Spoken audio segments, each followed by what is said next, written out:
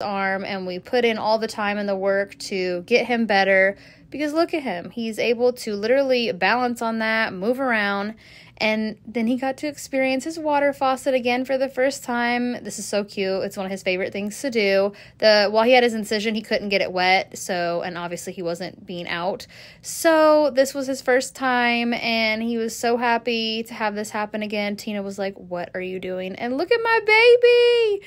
Oh my goodness. He's able to move and put on the stairs, and I'm just so glad to have him back, and so is Tina and our whole family.